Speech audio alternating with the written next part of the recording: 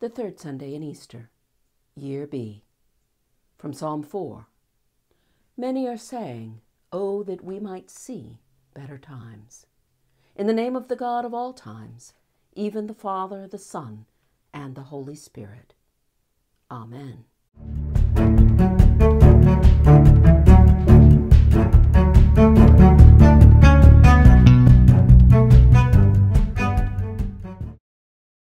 The Lord is risen indeed, and our world needs to know what difference that makes when we desperately need to see better times than these.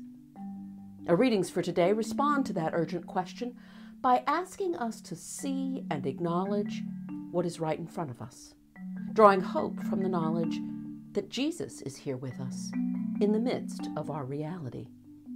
When Jesus first appears to the disciples, they're terrified because they do not understand what's right in front of them.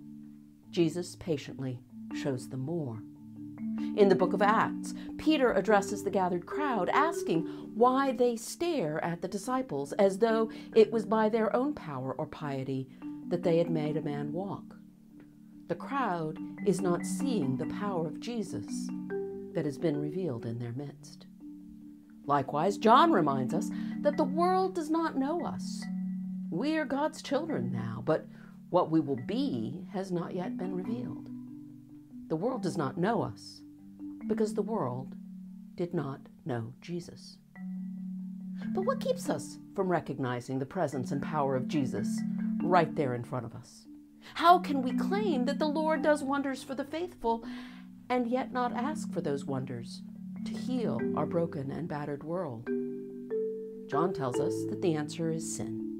We can't see Jesus because accepting the peace Jesus offered to us as the one revealed to take away sins means acknowledging to our alienated selves that we have sins to be taken away.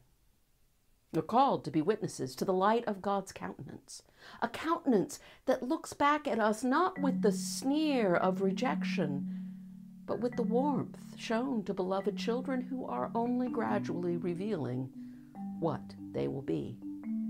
Only when we can see ourselves and our world in the light of that countenance can we repent and turn to God so that our sins may be wiped out.